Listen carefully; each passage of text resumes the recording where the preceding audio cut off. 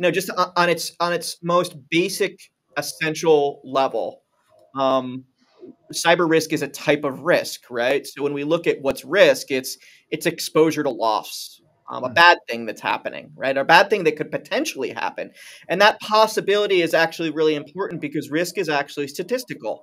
When you have risk, that doesn't mean the bad thing's necessarily going to definitely happen tomorrow.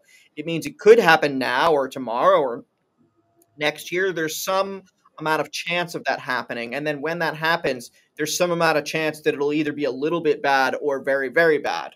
Uh, Mm. and how bad really depends on what type of risk, what are the, how much of a loss, who did it affect.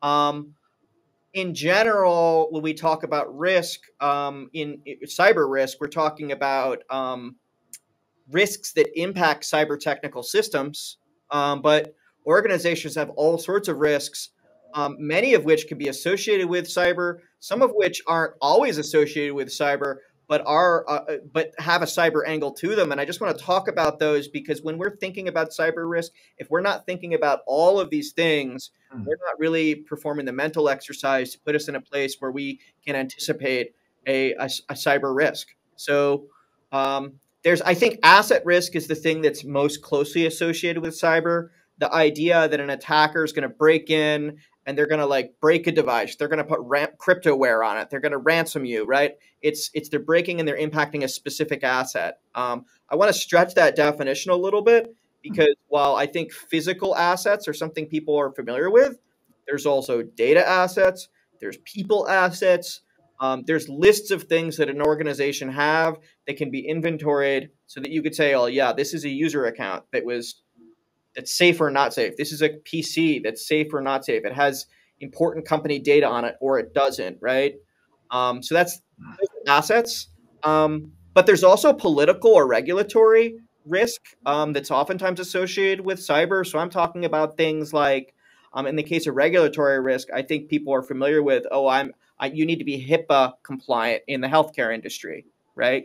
You might need to be GDPR compliant if you're in the marketing industry. But there's also political risks. And um, increasingly in this world, political fallout anywhere in the world could have an impact on cyber technical systems in your house, in your company, right?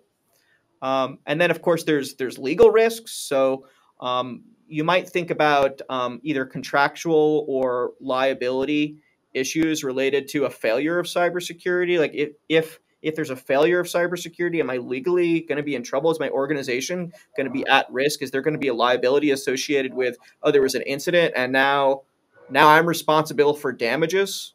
And then operational risks, this is the thing I learned earliest in my career about cyber technical. If there's a cyber technical failure, is your organization even going to be able to operate? If the printers go down and you're a company that ships physical products, that actually means you can't ship anymore. If you can't put the shipping labels on, you can't ship. And in some organizations, if you're not shipping for an hour, you've lost a Mm. bunch of money and you will Mhm. never get that money back because there's a limit to how much you can ship in a day, right?